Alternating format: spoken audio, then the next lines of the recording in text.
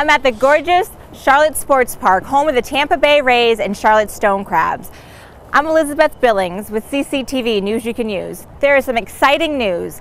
Charlotte Stone Crabs have new owners, and here to tell us more about it are Lou and Jordan. Hello, Elizabeth. Hi, how are you? Thank you for joining Thanks for having us. So tell me a little bit about what happened. We had our press conference today announcing our ownership group, and Jordan and I are pleased to be here and part of this community, and looking forward to a great run and spring training and opening day right around the corner. Time to get to work. So how did you find us?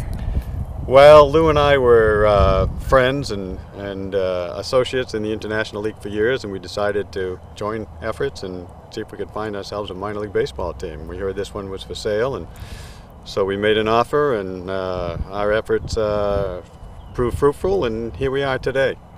Now, can are the fans going to notice anything different? Activities in the community, tickets, anything? We are going to be very active in the community. We met with the county commissioners today. We met with the fans and the media and had a great turnout today. And so our goal now is to be in the community every day, have fun with the community every day, and really make this the fun family place that we all want it to be, and for the long haul, and have some fun while we're doing it.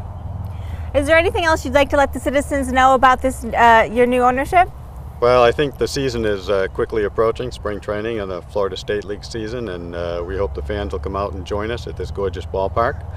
And they can count on, as Lou said, a lot of fun and our support, and hopefully the Stone Crabs will win this year. Very good. Well, thank you, and welcome to our community. Thank you so much. All right.